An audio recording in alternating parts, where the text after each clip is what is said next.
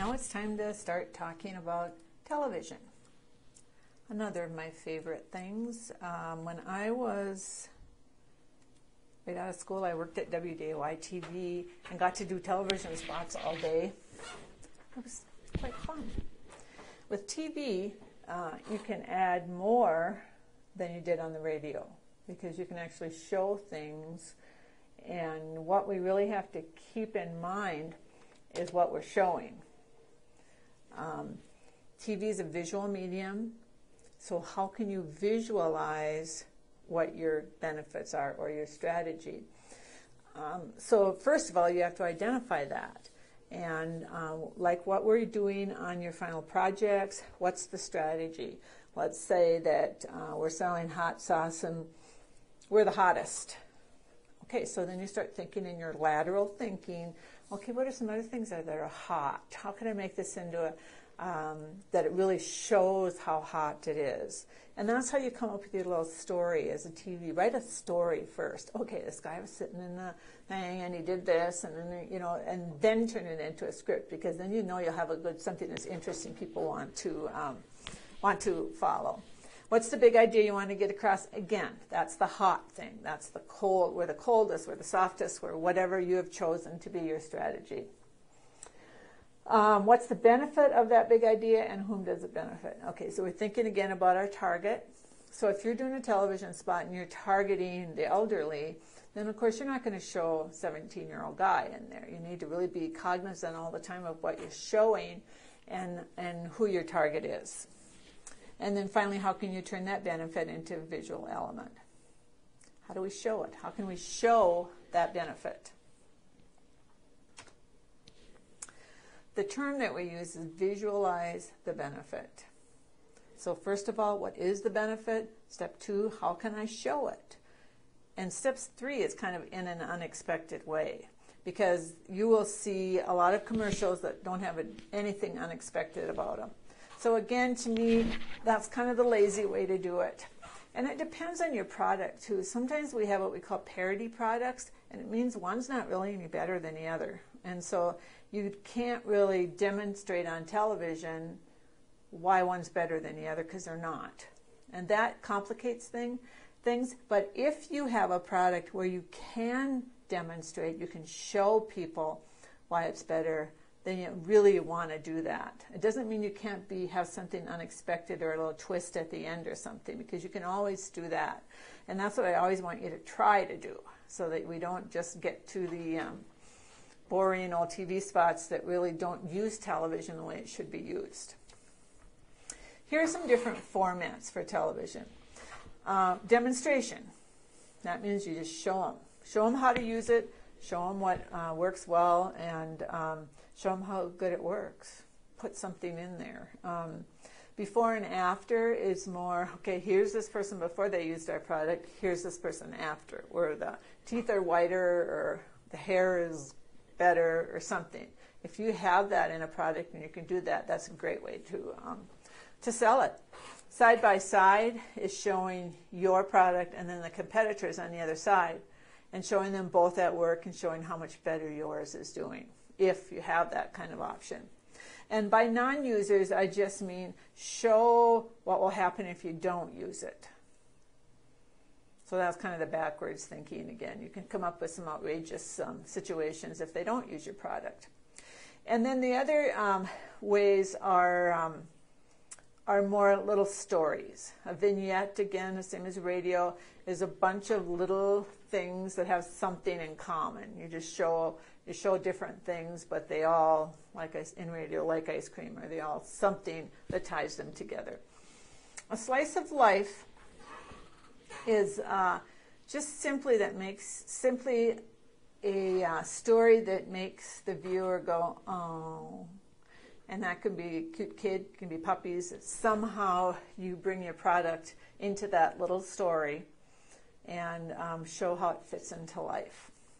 A presenter is like, for example, having a doctor selling some kind of pharmacy thing. So somebody that people respect.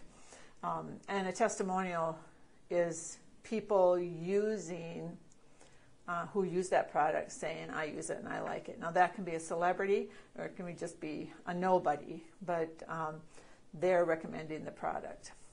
And story, most of these other things are stories too, but a story has a beginning, some kind of conflict, and then an ending to the conflict. And we all like stories. And believe me, it's not easy to do a story in 30 seconds. It's a lot tougher. Now, here are some of the camera shots. When you are writing a television script, you not only have to say then what the audio is, like we did on radio, but now we have to say what the video is. So what are we showing? And then we also have to give the camera and the editor instructions. So the first is the camera shots. And here's the abbreviations that you use. Extreme close-up is like, let's use a person for an example. Maybe we just show the person's smile.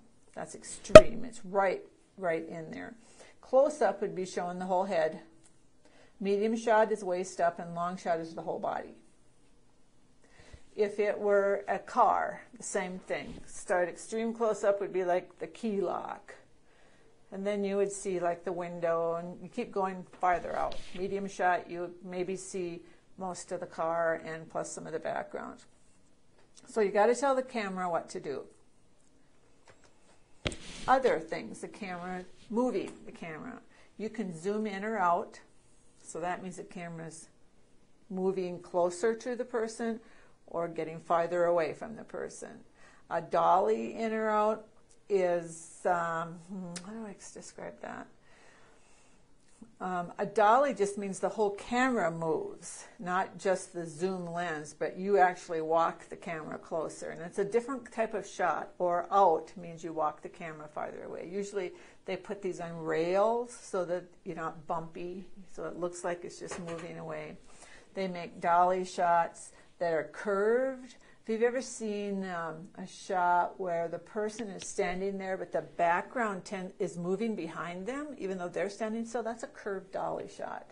So the camera's moving, the person's standing still. A pan is simply turning the camera to the right or turning it to the left.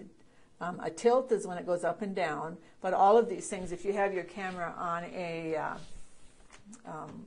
tripod, you can go up and down, you can go in and out. So pan, you tell the camera, pan right, pan left, tilt up, tilt down.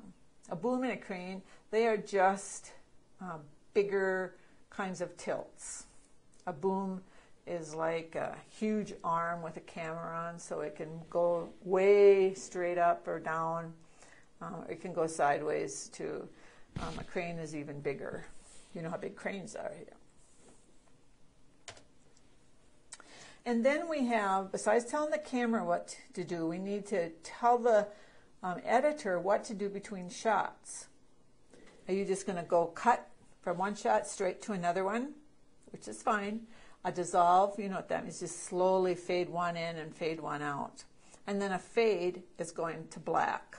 So it just slowly, the picture slowly goes away to black. Now all of these things have different personalities to them, and so there's a reason why you might cut and there's a reason why you might dissolve. Cut tends to be faster, a lot of shots in a hurry, high energy, you go fast. Dissolve is more emotion, soft, flowing, depending on what mood you're trying to achieve in there. And a fade is usually what we do. We fade from the picture to black. Maybe we want to put the logo at the end, so first we fade out. It's fade out and fade in. You fade in at the beginning, usually from black. And the reason you do this, and you probably haven't really thought about this, but when you're watching one commercial and then another one starts up, your brain just needs a little tiny bit of time to say, okay, we're switching here. It's not very much. It's like a half second. But if you do video all the way up till the end and then the person on the next ad starts it right away, it's like instant and it's really confusing and jumbling. So you try to fade out at 29.5 to black, and then if the other person fades in from black or the next ad, then you have a nice little time for your brain to know that something is going to happen. So that's how the fade is used. So you need to also talk about transitions then. And in your audio, just like we use sound effects in the radio, you should use sound effects on television too. Because let's say that you're shooting in a jungle or something. Your camera audio just doesn't pick up the sounds very well. And so you would probably replace that audio with sound effects of that, because then you can make them much more real, and it's much more effective to use those. A voiceover just means that's what your announcer will say. Now, there could be people talking, and the announcer just comes at the end to say something.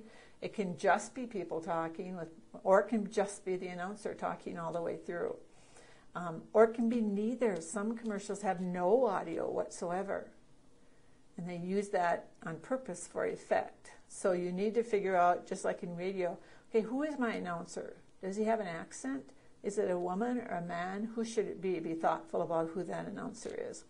Music plays a way more important role on television because it can really be used to set the mood, to add energy, to become more memorable through the music.